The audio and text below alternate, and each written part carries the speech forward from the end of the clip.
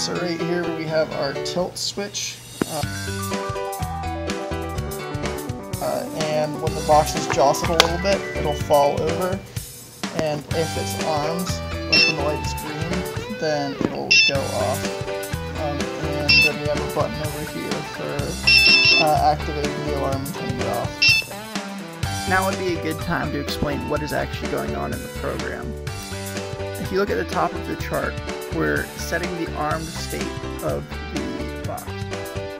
So by default, we set armed to false, and then when we're ready to set the box in place, we can press a button that will change it to armed. At any time, we can open up the box and press the button to disarm it, so that even if the trigger switch falls over, the alarm won't go off.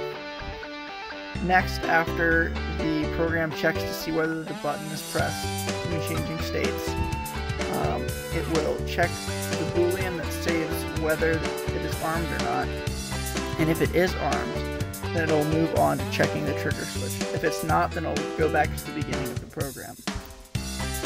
When it checks if the tilt switch has been triggered, if it has been triggered, then the alarm will sound for 3 seconds, and if not, it will go back to the beginning of the program.